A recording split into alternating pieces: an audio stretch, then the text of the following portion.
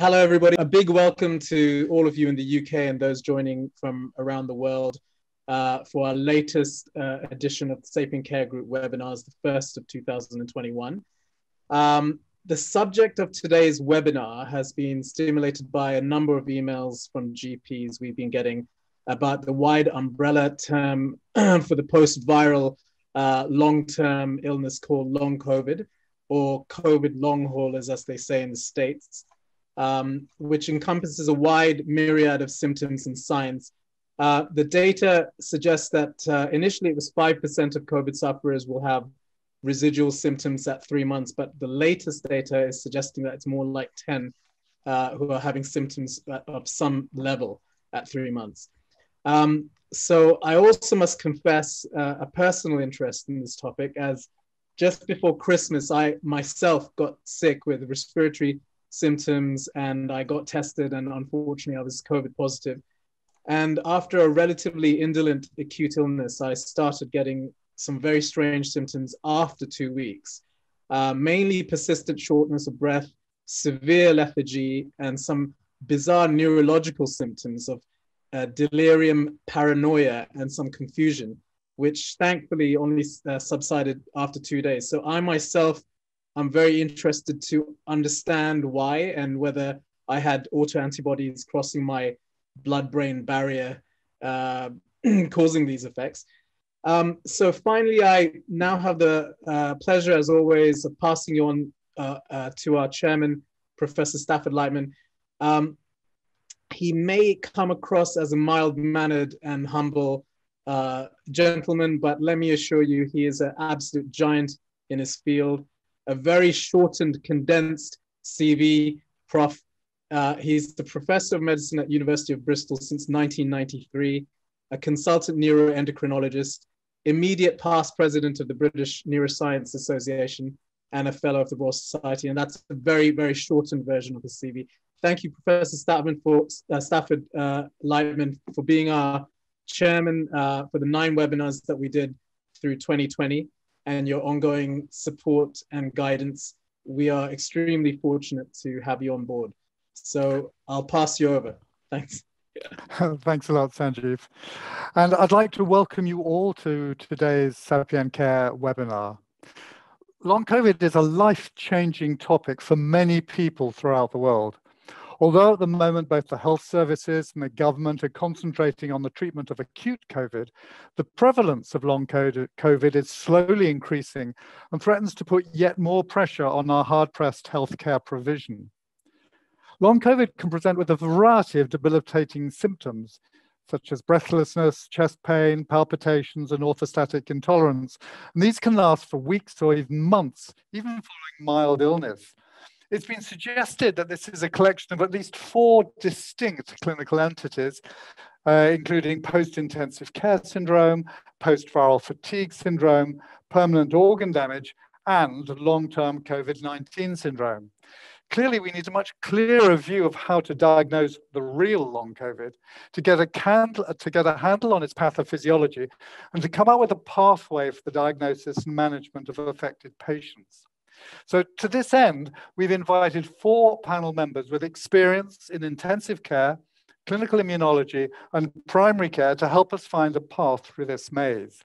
So our first speaker is Hugh Montgomery, and Hugh is Professor of Intensive Care Medicine at University College London, where he also directs the Centre for Human Health and Performance. He still spends 25% of his time working in the North London Intensive Care Unit. Interestingly, he actually discovered an allele of the gene with the DNA code for angiotensin converting enzyme, which influences physical fitness. And of course, this is the docking receptor for COVID-19. So Hugh, can I start by asking you about your experience and what you think is long COVID? Hugh. Well, thank you, and thanks for having me. The simple answer is, which I'll start from the beginning, is that I don't know what it is. And I challenge anyone else to tell me that they do either.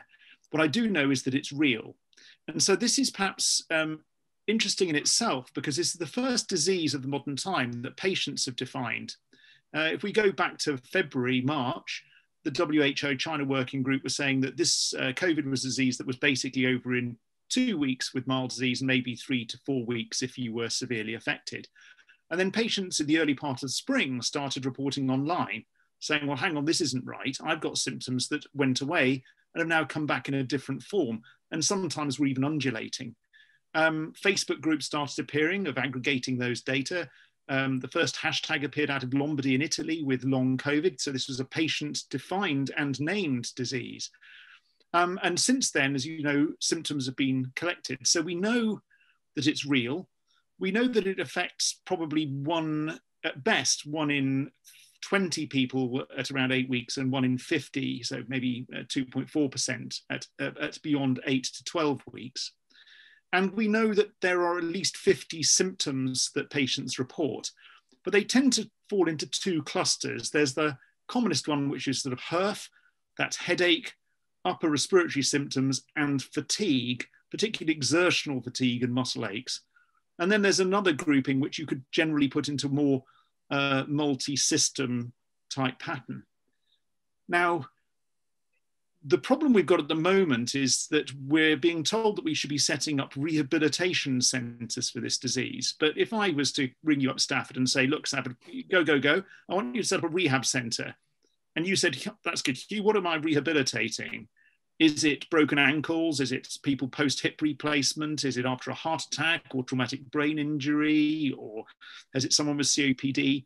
And I said, don't know. You would probably say, well, I don't know how to intervene in that case at all. And that's the situation we're in here. So these symptoms could come from a raft of different places. So the first is, as you mentioned, the ACE2 receptor is the receptor that the spike protein of the virus docks to get into cells. And that receptor is very ubiquitously expressed. It's in the cells surrounding the olfactory lobe and the olfactory nerve, which causes this loss of sense of smell. It's in the pharynx and the upper airway and the lung tissue itself, but it's probably in brain cells. It's found in the thyroid gland, in the pancreas. It's most expressed in the testes in adult men. It's expressed in the vagina, the placenta, and the uterus and fallopian tubes in women. It's found in skeletal muscle, liver, proximal convoluted tubule of kidney. So this virus is getting in and attacking all of those tissues acutely. Now, on intensive care, we see that. We see bad lungs, but in wave 1, 26% of the time the kidneys went down. People universally had high muscle inflammatory markers. They had signs of heart injury. So we could see, and indeed liver, we could see all these disease organs being affected. But what then happens isn't really known.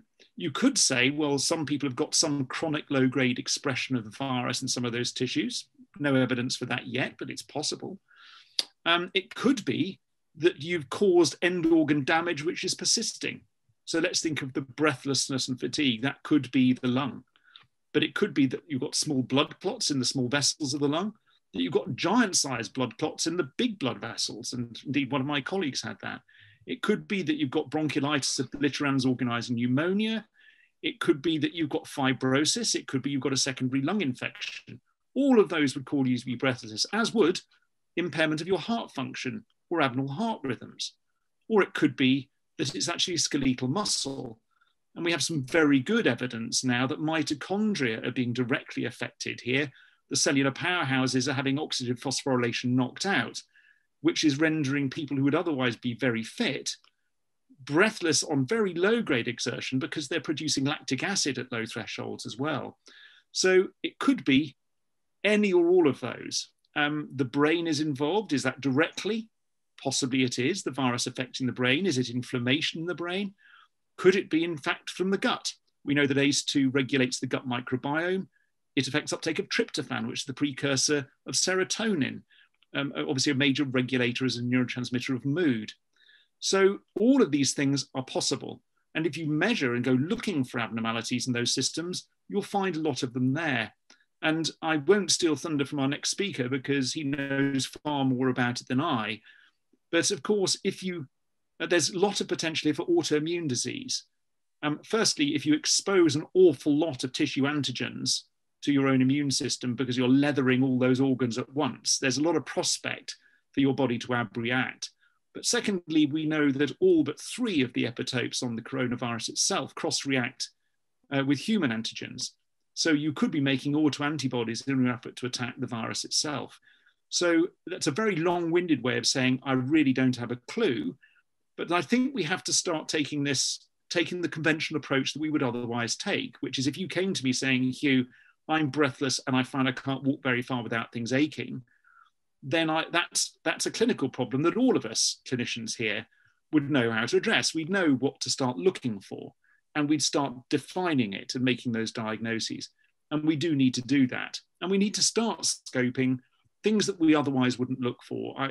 If you go to the online groups, for instance, women are reporting a lot, very commonly, menstrual cycle disorders.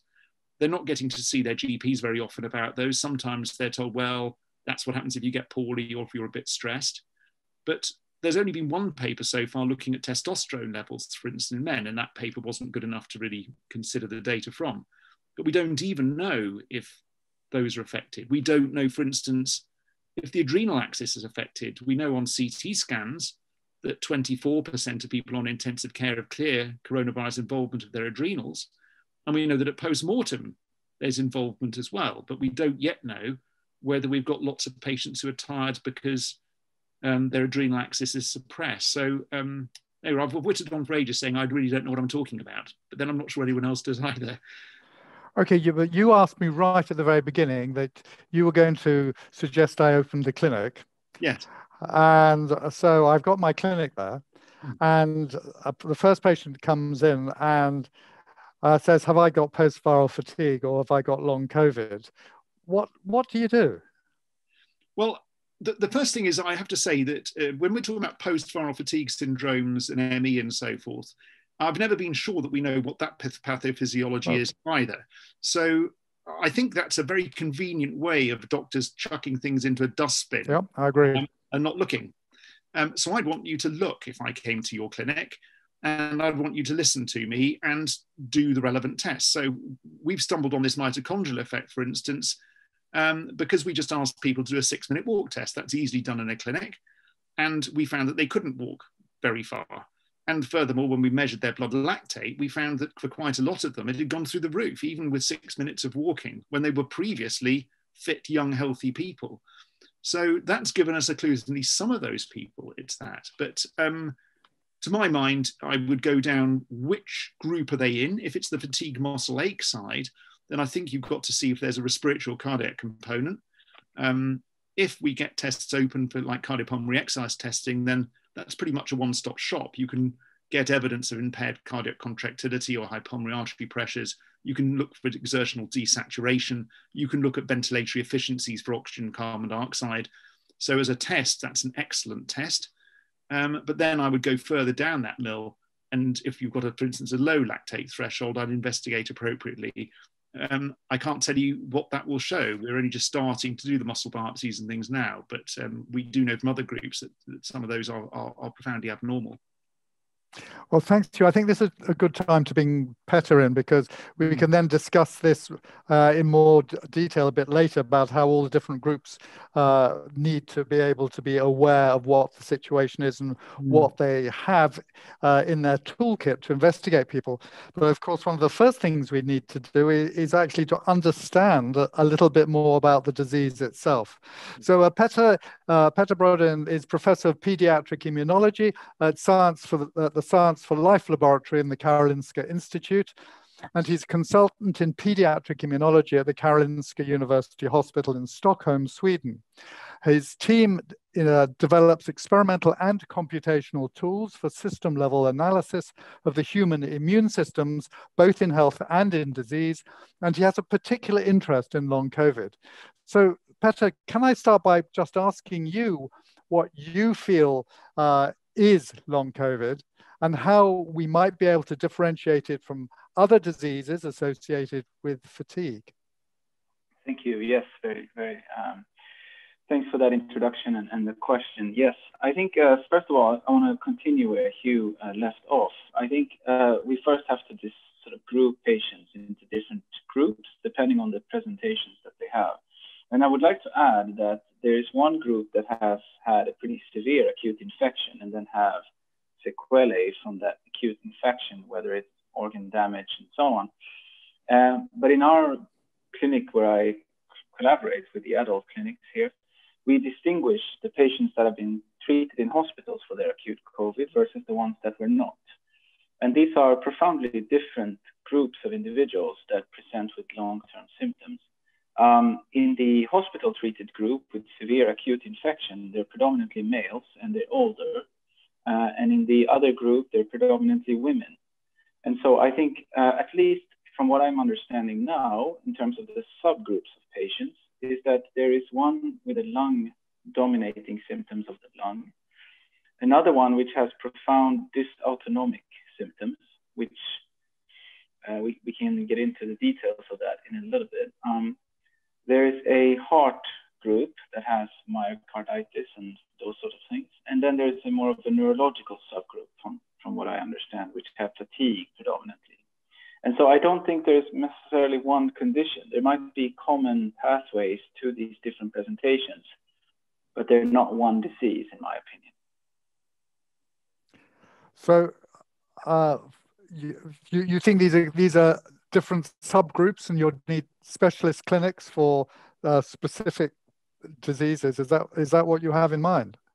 Well, what we are doing in Stockholm at the moment, which I think works fairly well, but might not scale, might not be possible in every hospital, is to have a multi-professional assessment of every patient. And then, as Hugh mentioned, do a walk test, do dual energy CT scans to look at perfusion and ventilation of the lung in those patients that have predominantly lung symptoms.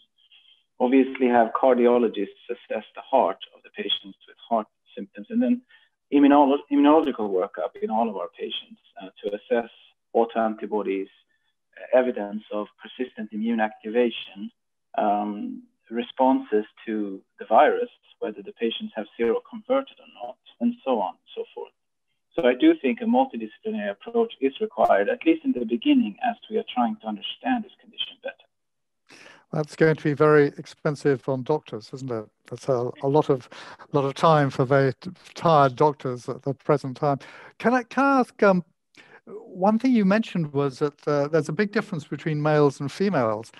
That's sort of fairly amazing. Does that give you a handle onto anything in terms of the biological mechanisms that's going on? I believe so. I don't have data to prove that at the moment, but that's one of the things we're very interested in. We do know that the immune response to the virus early on differs profoundly between men and women. And we think that this is one reason why males are overrepresented in severe disease, developing severe disease. We also know from before COVID that vaccine responses, for example, is more efficient in women than in men. Women tend to have a stronger vaccine response than men. We know that survival for many infectious diseases are higher in women than in men, even in the very young age, such as in newborns. And so I do believe that the early immune response sets an individual onto a path of either, cleared infection and perhaps higher risk of long COVID in females, or a higher risk of severe acute illness in males. And while you're mentioning this, is there evidence that patients for getting severe COVID are different from those who get long COVID after mild disease?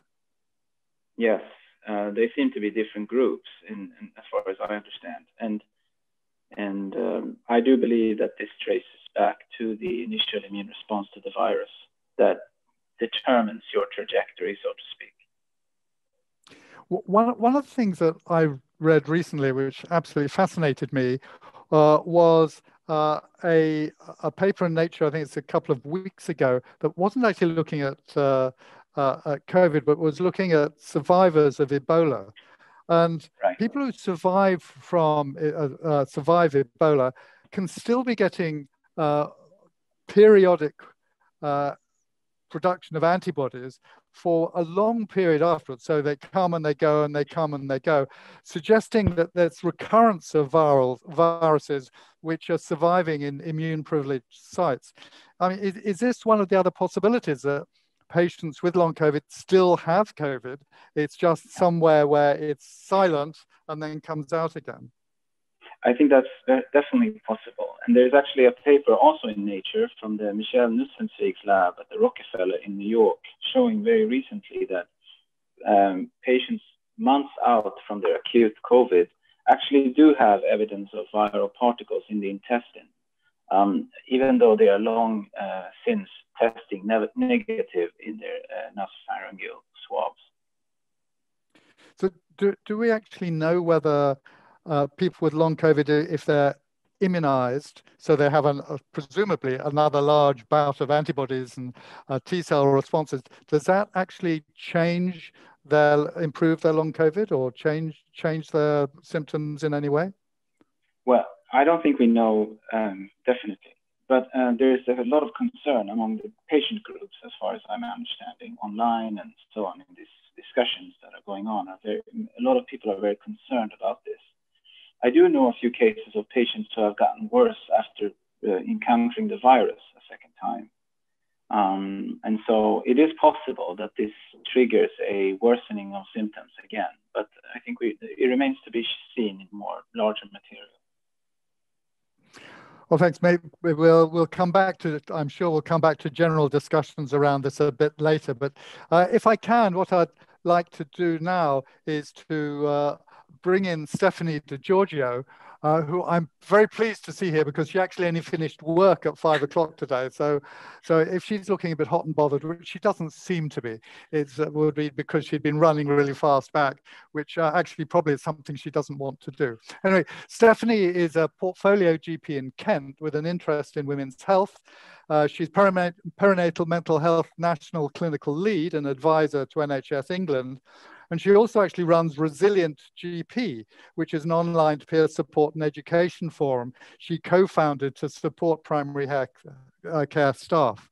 So with this background, she has actually developed long COVID herself and has personal experience of the failure of people to understand what the patient is actually undergoing. I think this is really a very, very important area. And I wonder, Stephanie, if you could just tell us about your experience with long COVID and what it's actually like living with it. Yeah, thank you for having me, and thank you for giving me the opportunity to explain a little bit. I got COVID last March, obviously no testing at the time. I didn't have a huge cough, but my SATs, I was desaturating. I was one of those happy hypoxics, as they say, and intense fatigue. So it's been nearly a year. My symptoms, it's been really interesting listening to your previous speakers, actually. I tend to get horrible fatigue, and the fatigue, interestingly, is caused as much by mental activity as physical activity. They are almost as bad as each other. I've had a persistent fever. So I've had a fever probably 3 out of 7 days for a year nearly. Generally up to about 37.7, interestingly, significantly higher since I had my vaccine, which has interested me. Horrible brain fog, sort of like in those first days after a baby when your brain is mushed. It's like that. It's, I write academic stuff. What would take me an hour takes me 3 days. Really hard to do, and I have to have a good day to do it. I'm still tachycardic, and I become quite short of breath, mostly due to a tachycardia. Hormonal changes, big hormonal changes. I've started HRT, and my daughter, interestingly, has also suffered. She's 9. She wasn't very poorly at the time, but she gets intense bouts of fatigue that last a couple of days, if not a week sometimes, struggles with school, can't concentrate at all. And she's not making it up. It's real. She goes very pale. She looks unwell. So it's been rubbish, actually. I'm self-employed. If I don't work, I don't get paid. And I've had to give up my job presenting, sitting, talking to a computer. I find really hard. I still see patients all the time, but I'll have a day at work and then need a day in bed often still. And that's a year on. So it's pretty grim, actually. I wouldn't wish it on anybody.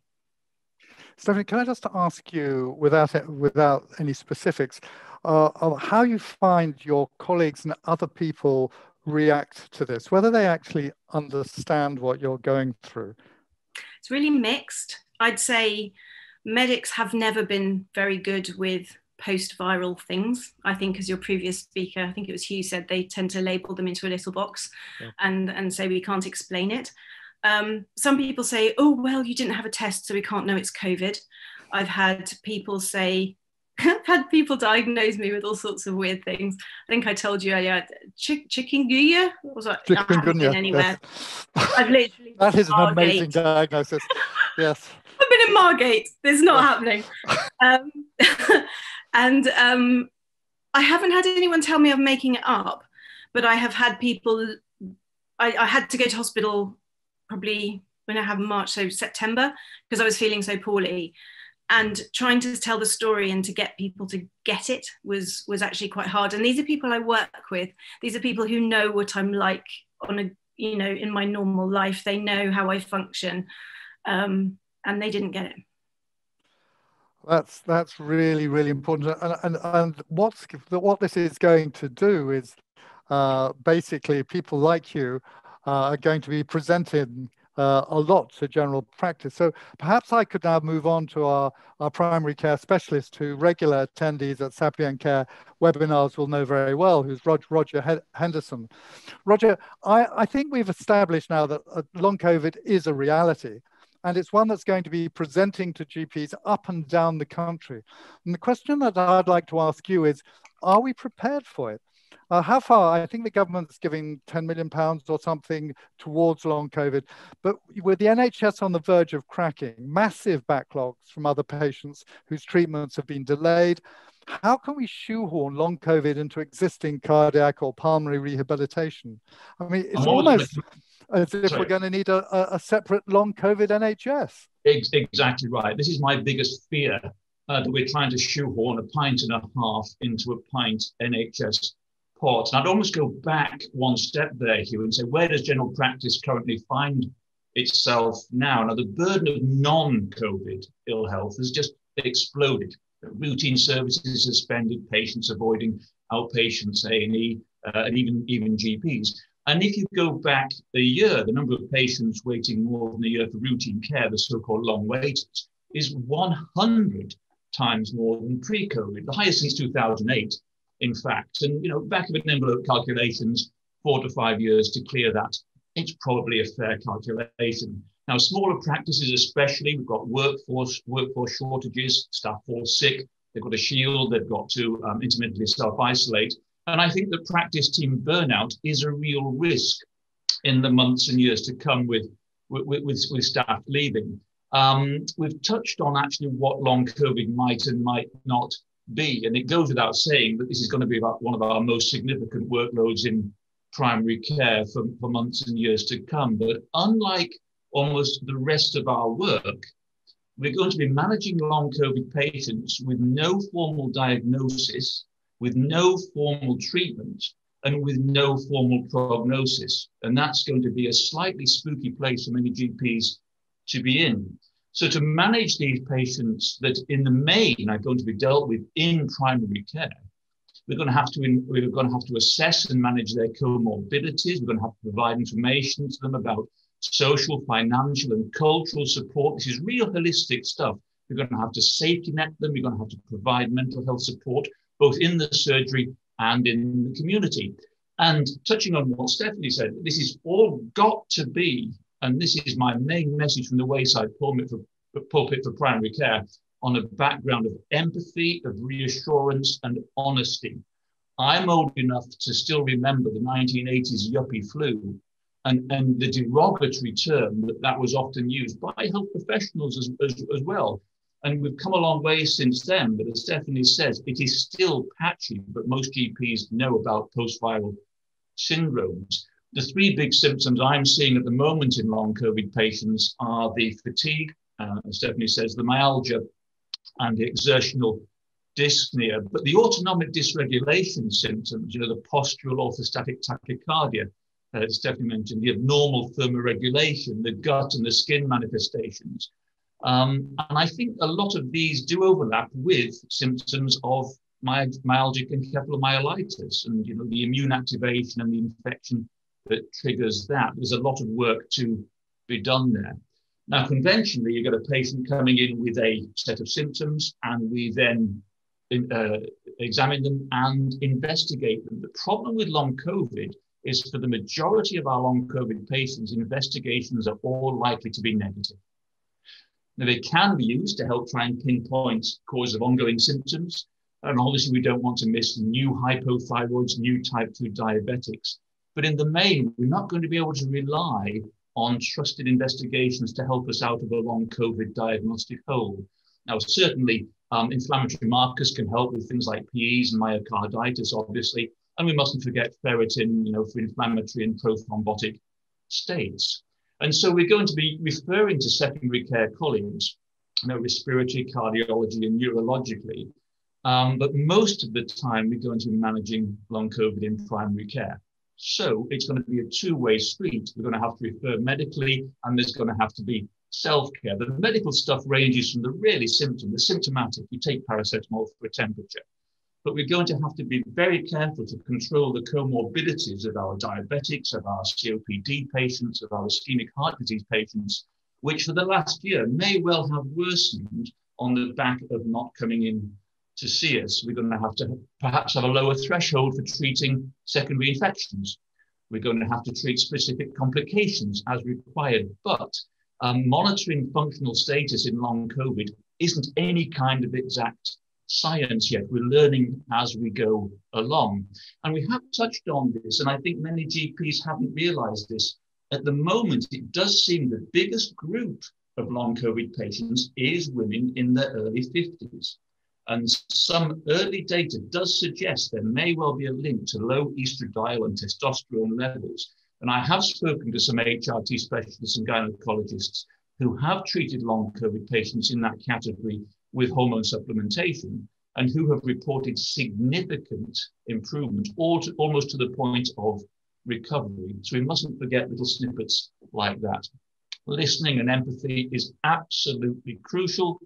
And we talked about the physical in the main so far. Mental health is going to be a huge tidal wave coming our way in primary care, not only for adults, but for children. Current estimates, there are 500,000 children who now need support who didn't have any diagnosed mental health problems pre-pandemic.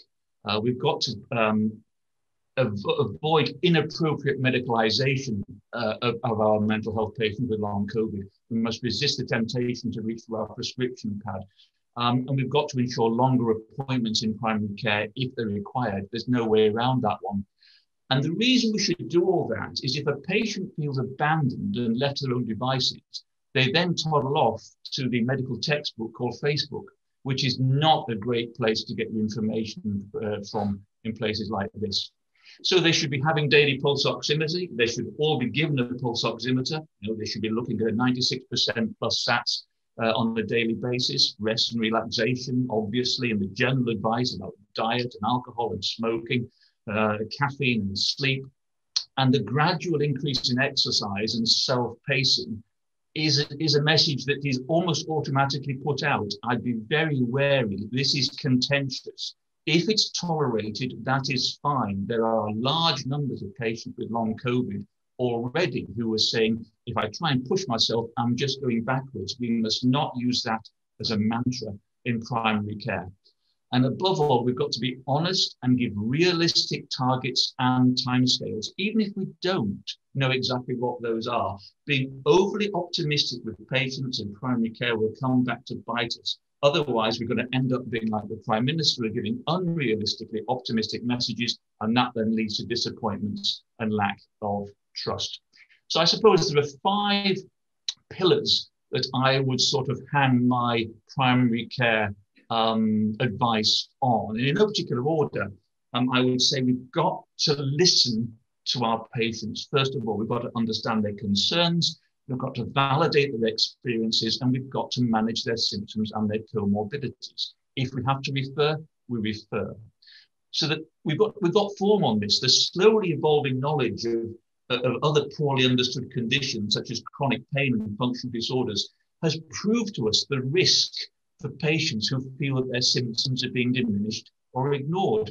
And without clear acknowledgement of long COVID, honest communication, and careful patient-centered research, which is happening, patients do face unsatisfactory unsatisfactory outcomes in long COVID, and we mustn't make those mistakes again. Secondly, discharged patients must have long-term access to multidisciplinary healthcare, including rehab services and telehealth, as well as social and financial support packages where available. Young adults are affected by both COVID and long COVID, so we've got to still have effective public health messages for those young adults about the risks of infection that is still warranted. Fourth, primary care must be given the capacity to deal with patients with long COVID. That is a very short sentence with a very, very long tail. And that feeds into what you were saying right at the start about almost having a separate NHS for long COVID. I mean, there's £10 million being sunk into 69 long COVID clinics at the moment. I mean, really, add a naught to that. And then over the next 4 to 5 years, you might want to add another naught to that. If you do try and put 180,000 patients at current estimates squeezed into an NHS which is already on its knees, it's just not going to work. And it's just going to logjam everything even more. And finally, healthcare workers themselves, we're likely to have a high burden of long COVID. And so we've got to have adequate occupational health provision. So those are my sort of messages from the wayside pulpit, but being honest with patients, being empathetic and reassuring to patients, not giving them false promises, and referring as and when is necessary are probably where we have to be working from right at the start in primary care. Bearing in mind, we've got to do everything we can to stop patients becoming either a revolving door patient where we start to get heart symptoms. You know, in GPs, the last thing that long COVID patients must become is any kind of heart sync patients. And I think sort of Stephanie may have had some experience about that with her medical colleagues. So from a primary care point of view, that's where we're going to come from. But it behoves every GP to have in their head their own little pathways as to what they do when those patients walk through their door. And the one thing I can absolutely guarantee, we're going to get patients coming in through our doors every day. I'm a little worried about every single GP rediscovering the wheel. And obviously a part of this is because we just don't understand what we're looking at. And I'm going to want to explore a little bit more what investigations or what needs to be done to actually find out a bit more about this disease. But just before I do that, for completeness, since we actually have a pediatrician on the panel, I think it would be really helpful, Peter. Could you tell us a little bit about pediatric inflammatory multi-system syndrome? Because I mean, I know it's quite rare, but it does happen to children. And it's particularly interesting that about 75% of them seem to be BAME patients. Could you tell us a bit more about it? So yeah, thank you. That's it is a rare condition. We think it affects maybe 1 to 10,000, maybe 1 to even 100,000 of all infected children. The trick is we don't know how many children have been infected to date, so it's hard to estimate. But and it's a variable presentation. Some are severely ill in shock at the A&E and need to go straight to the ITU, even ECMO in some cases, due to a multi-organ failure related to the hyperinflammatory syndrome. But what I think is interesting for today's discussion is also the fact that the timing of this condition is actually quite interesting. It sort of develops 1 to 2 months after the initial infection. And if you think about the analogy with the long presentation or long COVID, I think there are some overlapping mechanisms here. And that's one of the things that we are actually studying at the moment. So if you think of a dysregulated initial immune response to the virus, triggering this condition down the line when the adaptive immune system has sort of activated itself to a certain point, you could see some similarities there with the long COVID actually. And so I think that is an interesting thought to keep in mind. Thanks. We've got a lot. We have a lot of questions and a lot of discussion. Before I go through all of these, I wonder if I could ask both Hugh and Peter, in fact, any of you, what you think we need to design in order to study the subjects, the patients who are coming through, that's going to help us understand what's going on better so that we can improve the way that we manage them? Maybe you can start with Hugh. Right, so it's the old Irish proverb, I wouldn't start from here. I wouldn't have put the money into rehabilitation clinics at that scale without knowing what the disease is. So what I'd have done is deep phenotypes, and that's what I'd like to do, if we can get the money together, to deep phenotype many hundreds of patients and throw the book at all of them. So get the inflammasome, the immunome worked out, look at the epigenetic effects, look at lungs, heart, brain, muscle, get everything there, and then define the subphenotypes, because as Petter pointed out, you can get to the same clinical endpoint through a multitude of different pathways, and the way you treat that clinical endpoint will therefore differ. So we do need to understand whether the clinical clustering is the same as the pathogenic clustering. We then need to work out what's the most parsimonious way of investigating those, because to take Roger's point, this is conventional health systems won't work here. Roger can't possibly refer every patient piecemeal to a cardiologist, say, oh, it's not the heart, to a pulmonologist, say it's not that, to an imaging person who says it's not that. That would take forever. It'd be wholly unsatisfactory for the patient and everyone else, and probably very slow and wasteful. What we need to do is, having defined these subphenotypes, to get the biomarker for a cluster that informs everything else. If you have this, then you have the following as well. So we need that to be as parsimonious as possible. And while we're doing that, we need to work out ways, by talking from our end in hospitals to people like Roger, to work out how we change the way of practicing medicine so that Roger isn't left with a patient who feels helpless, where he feels helpless because he doesn't know what tests to run or what to do. And we need, of course, to collect all those data and connect them to pharmaceutical industry, because if we are going to look for cures rather than a sympathetic hand and a sympathetic ear, then we're going to need to connect those data to the people who might be able to do something about it. But I hear everything that others have said. We can't be complacent about this. This is large numbers of people. And we've already heard from a patient just now. It's heartbreaking to hear someone so many months down the line whose life is disrupted to that degree. And that's an underestimate of those impacts, I suspect. I think on the back of that, Hugh, if I may, I mean, conventionally we think of you refer or you don't. I think what we should be seeing, and hopefully see a lot more of, is the very old-fashioned way of picking up a phone to a consultant or dropping them an email and saying, I'm a bit stuck. The patient doesn't need to walk into an outpatient. They don't need to be referred to a hospital. But also I can then say to the patient, well, I've spoken to a consultant and we've talked about your case and I think we should be doing this and that. And that's just as productive for them as if they'd sort of waited for an outpatient appointment with everything that went with that. So the old-fashioned picking up the phone and knowing your consultant hopefully will come back into fashion very strongly.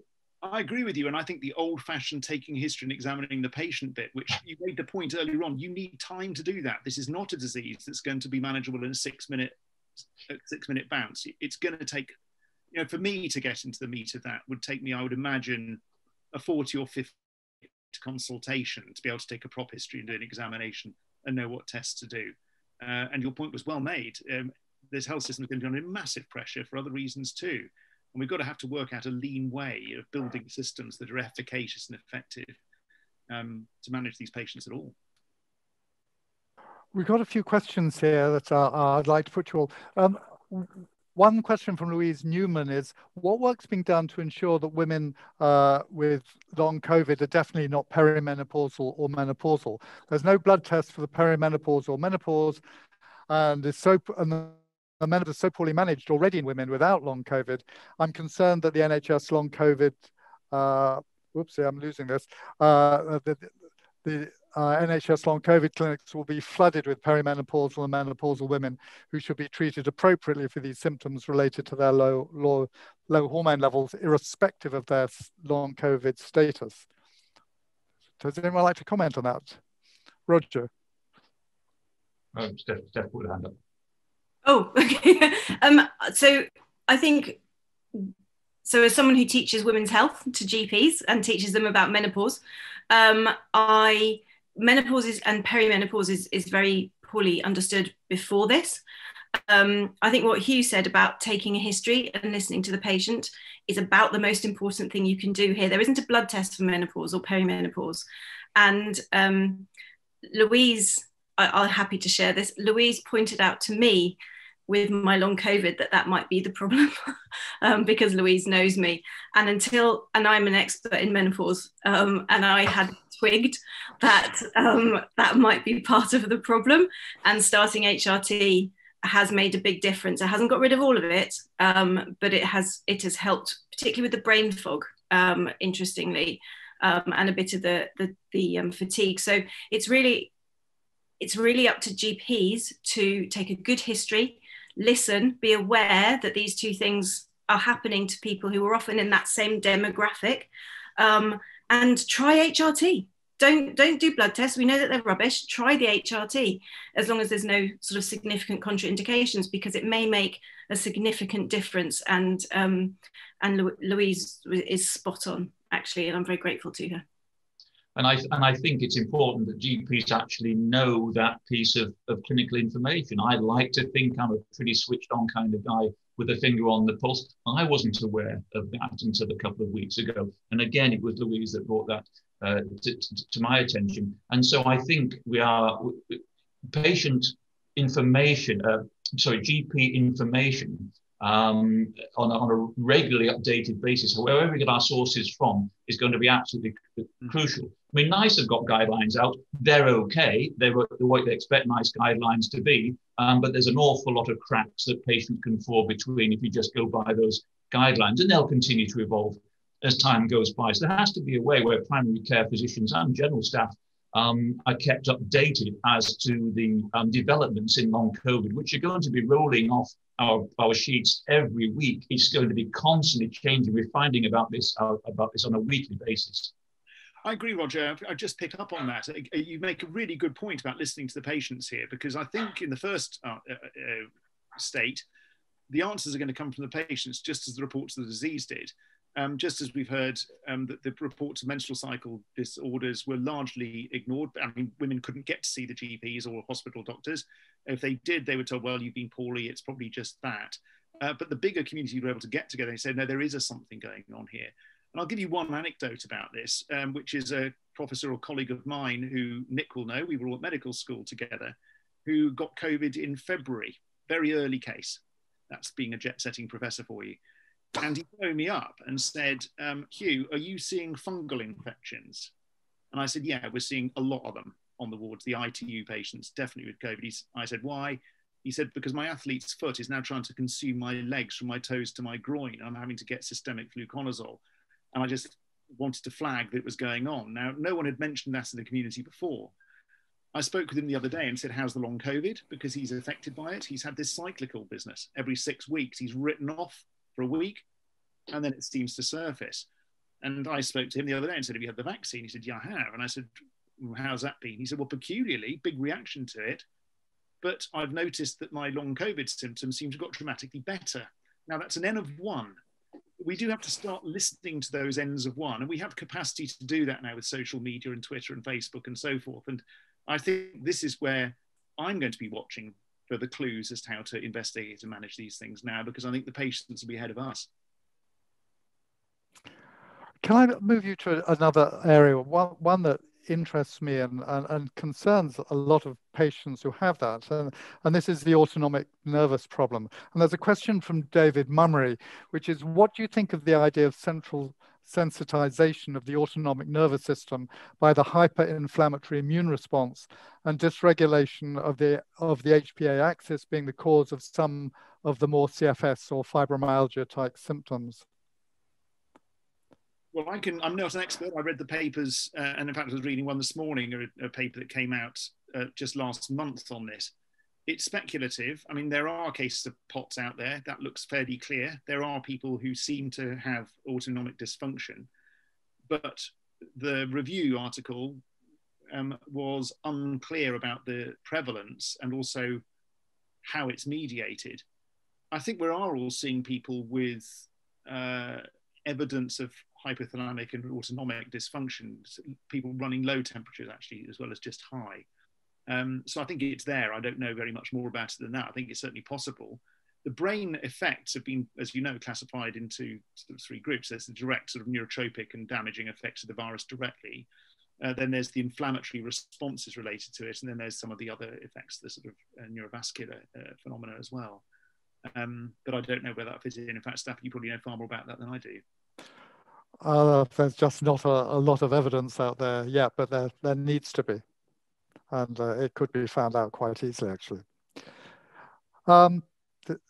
There's a question from Vasiliki Kavalis, and that is, it appears that exertional dyspnea is a frequent and disabling symptom for long COVID patients. What would be the intervention? What would the intervention be for patients with this symptom? And I think we've all have people who have real problems with this. Well, I'll chip straight into that. And I think Peter will want to speak, and so will the others too, because I think we'll echo ourselves. I'm really scared about this sort of issue because I don't think there is a treatment for it. I think you need to know what the cause is. And one of my colleagues indeed was off with long COVID with persistent breathlessness, saw colleagues repeatedly who said, well, there you are, graded exercise. And when we see TPA data, she pretty much occluded her proximal pulmonary arteries on both sides. I mean, it was near lethal. So there are people out there who will have big proximal thromboses. We see that commonly in hospitalized patients. The microvascular thrombosis is there. We know that the dead spaces can change.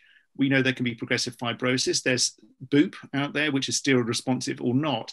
There are a whole raft of different things, and Petter might want to talk with this because they're talking about the dual energy scans. Unless you really think about the cause of the breathlessness and find out what the cause is, you won't get an effective treatment. That's the problem. It's going to take a lot of unpicking. But Petter might have a view as to what the first test should be if it's thought to be pulmonary. Yeah, so that's a good, for sure. In our multidisciplinary clinic here, where we've seen about 300 patients with non-hospitalized acute COVID, so mild acute illness and then long-term symptoms, mostly women, mostly young, several previous athletes, such as marathon runners and other things. When they've been put through a dual energy CT scan, there's a clear mismatch between perfusion and ventilation in the lungs. And the pulmonologists tell me that they think this is another presentation of the dysautonomia, that there's a related phenomenon to the pulse without having necessarily the tachycardia. Some patients have both. And so we're investigating autoantibodies in these instances, looking at antibodies to G protein coupled receptors and other things to try to understand the mechanisms here. But there's clear pathology, sure. I mean, keeping with Petter's point, of course, in intensive care patients, it's misunderstood. I mean, the hypoxia is largely a vascular phenomenon. In the early phases of ventilating patients, they've got very compliant lungs. It's not difficult at all to get large volumes in. In fact, you try very hard not to get large volumes in. These lungs are soft and easily inflated. The hypoxia is a vascular and a VQ matching problem. It can then become a problem with fibrosis and late ARDS. It can become a problem with an open pulmonary PFO because of pulmonary hypertension, become a lot of other things later. But it's interesting that Petter is commenting on this VQ mismatch late, because of course that's what we see early. I've got a Henderson hypothesis here, and my N is 0 rather than 1, which is that in the next 3 to 5 years, we're going to see a very significant statistical spike in the increase in COPD patients who were previously fit and well, who are non-smokers, who had significant COVID and were ventilated. I think that the evidence of the scarring and the inflammatory response that they've had probably will have a long-term impact to the point of COPD symptoms long-term. I hope I'm proved wrong, and I've got no evidence of that. It's just my hunch. Well, your evidence, again, your hunch would be right if you look at any other form of acute lung inflammation that's bad enough to get ventilated. So the acute respiratory or adult respiratory distress syndrome patients that have been followed up in the States mainly, you've still got significant functional impairment of the patient at 5 years. Some of that is pulmonary, but a lot of it actually is probably muscular as well, which brings us back to this issue that mitochondria may well be playing a role here. One of my colleagues actually had COVID in March and has long COVID, and she was a sort of national standard skier and climber. And she finds that she can't even hold the shower head over her head anymore because her muscles ache so much.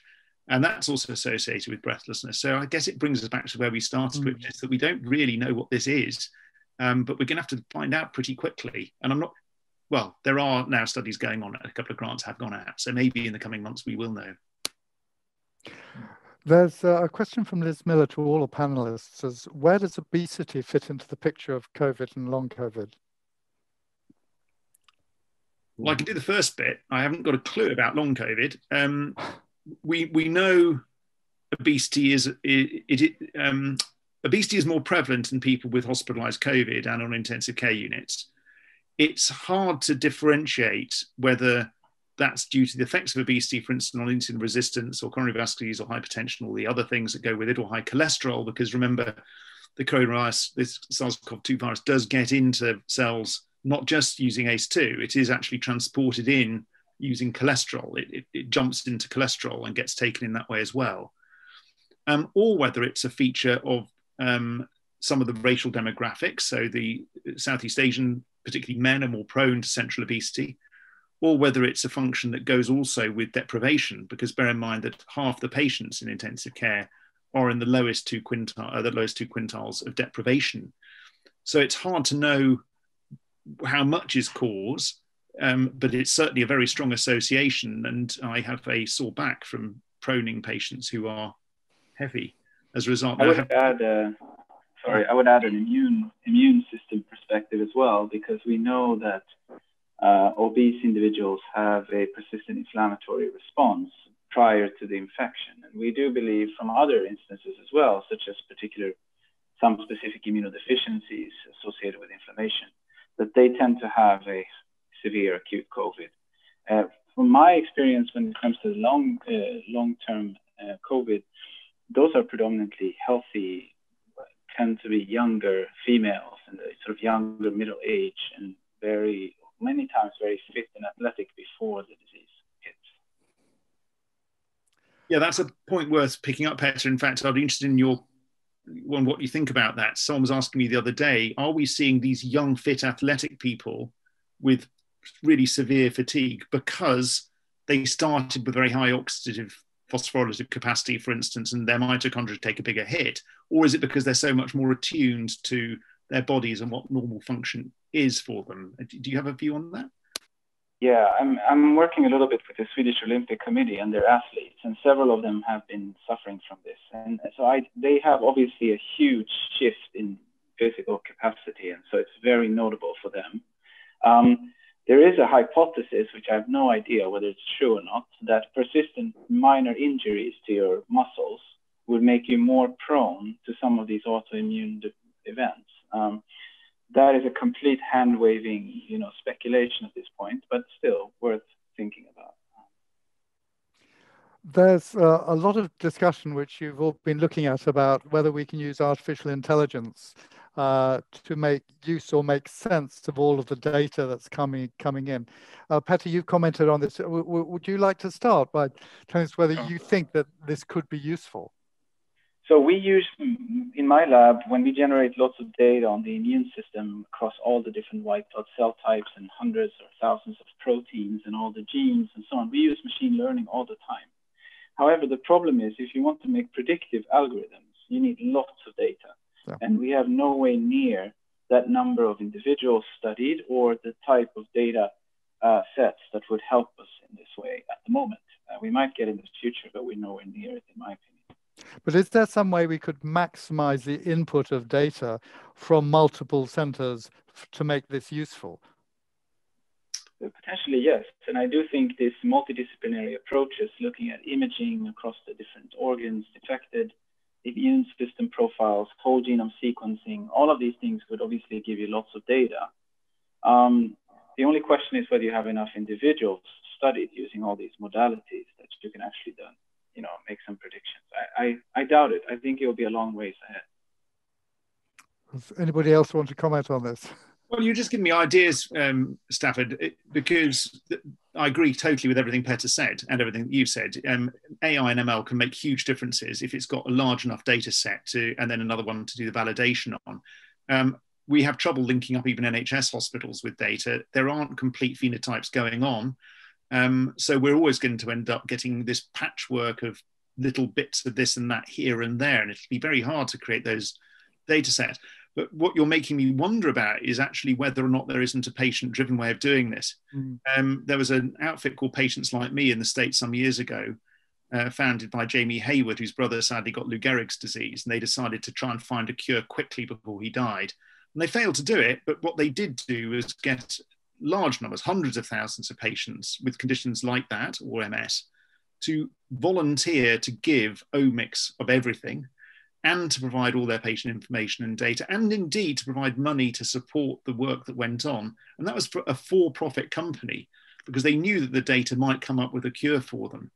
And I'm already just wondering how many people out there would gift the omics, the bloods, the urines, the patient data, and so forth to someone like Petter with the $20 to help with the cost funding of the analysis. And maybe that's another way of doing it at scale, is sort of crowdsourcing and crowdfunding the data. But anyway, that was a purely speculative thought. Could you make use of data like that, Petter? Potentially, yes, if it's sufficient numbers of patients, yeah, of course. Because otherwise it's going to be really quite difficult early on to get the experience we need to be able to answer that type of question. I would also like to add that we can use data from other patient groups. I mean, we can use, this is not entirely new, right? We see post-infectious disorders all the time. It's just that right now, so many people are getting a primary infection with a new bug. But it's nothing entirely new. And so we could use, repositories of sepsis patients or flu patients or ME/CFS patients and other things as well. Well, are there any other things that the panel particularly wants to discuss, things that you feel that we've left out? Because if not, I would just like now to introduce one other panel member who we haven't brought in yet. And this is... Sorry, Prof. Since you just gave the opportunity, I just wanted to ask the panel about the data on the emerging data on vitamin D supplementation. There's been a number of papers recently. It's been in the public domain. Whilst you do that, could we add colchicine as well? And recently colchicine as well, yeah. Yeah. Petter will have a view. Well, go first, Petter. Yeah, well, I would say that obviously if you're low vitamin D, you should supplement, and that would maybe have an effect on your immune response to the virus. When it comes to colchicine, and I would say yes, but we already have dexamethasone, which gives a very strong, beneficial effect early on, or preventing the cytokine storm. And I think colchicine might add a little bit to that. But I don't think these micronutrient, deficiencies are going to explain that much in the entire story. To be honest, I think it's small changes. I agree. So, I mean, vitamin D has all these immunomodulatory effects. I've yet to be convinced by the vitamin D story. The proper trials are going on. If you measure vitamin D in most of these patients, they're going to be low. We've done that for years and have given up doing it. They're always low in any patient who hits a critical care unit, and most people who come into hospital. And most people who don't come into hospital. Well, indeed, and most people don't come into hospital. And it's lower in people who are in the risk factor groups of which we've spoken. So I don't think there's evidence yet of a causal association. So I stick with Petter's view, which is if you're low in something that might be good for you, there's no harm in taking it. The colchicine story, we're still waiting for the other two big trials to come out. The Canadian study didn't really stand up in its early treatment side. It was small numbers, and no one has jumped yet to start treating patients with colchicine in primary care. Otherwise, I guess we're going to have an epidemic of diarrhea and renal failure. So I would hang fire personally. Good. Glad you said that. Okay, well, at this point, I will introduce our final panel member. And our final panel member is Michael Rosen. And Michael actually did attend Middlesex Hospital Medical School for a year, but very sensibly, he quickly transferred to Wadham College, Oxford, to read English. And he's absolutely renowned. Most people will know him for his work as a poet, performer, broadcaster, and scriptwriter. And he's one of the best known figures in the children's book world. And Michael got really bad COVID and now has long COVID, but he's doing extremely well and has very kindly agreed to read one of his poems for us to finish off this webinar. Michael. Thank you very much, Stafford. Thank you. And the poem I was going to read is a tribute to all of you and to all people working in the health biz. And it's the poem that I wrote as a tribute to the NHS on its 60th birthday, and it goes like this. These are the hands that touch us first. Feel your head, find the pulse, and make your bed. These are the hands that tap your back, test the skin, hold your arm, wheel the bin, change the bulb, fix the drip, pour the jug, replace your hip. These are the hands that fill the bath, mop the floor, flick the switch, soothe the sore, burn the swabs, give us a jab, throw out sharps, design the lab. And these are the hands that stop the leaks, empty the pan, wipe the pipes and carry the can, clamp the veins, make the cast, log the dose and touch us last. Thank you. Michael, thank you very much indeed. That is a great way for us to end this webinar. And all it leaves me to do now is to turn over to Nick Morris, who's going to close the session. Thank everybody for joining us tonight. Petter, thank you for coming from Stockholm, letting us interrupt your family time on a Friday evening, because we all know how important family time is. Stephanie, I thought you were remarkable, rushing from your clinic and making it in time.